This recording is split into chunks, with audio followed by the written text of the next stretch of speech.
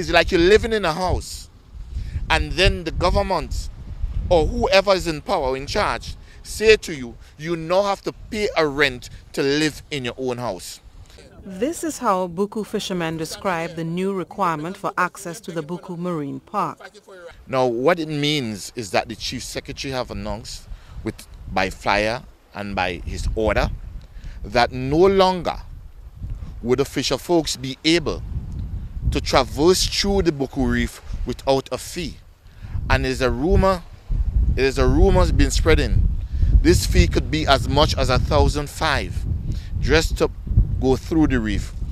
The marine park was opened on July 6th, and it was announced that all potential users are required to complete and submit an application form for approval by the THA Division of Food Production, Forestry and Fisheries.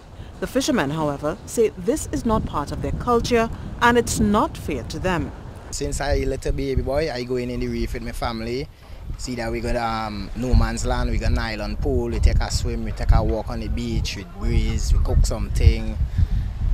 And all of a sudden, I can't do that. You understand? I can't do that. So I want to know where the rules on them come from and how it's just now that they bring them to the light to say, well, but and half of the, not even sell thing, half 3/4 of the fishermen around the island don't know that those laws passed.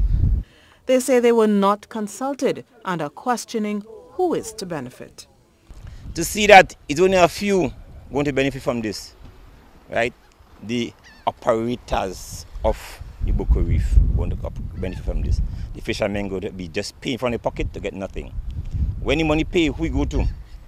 When the division announced the reopening date for the Buccoo Marine Park, it had said a process had begun to regulate the space so that it can be managed sustainably and that all in Tobago can reap the rewards.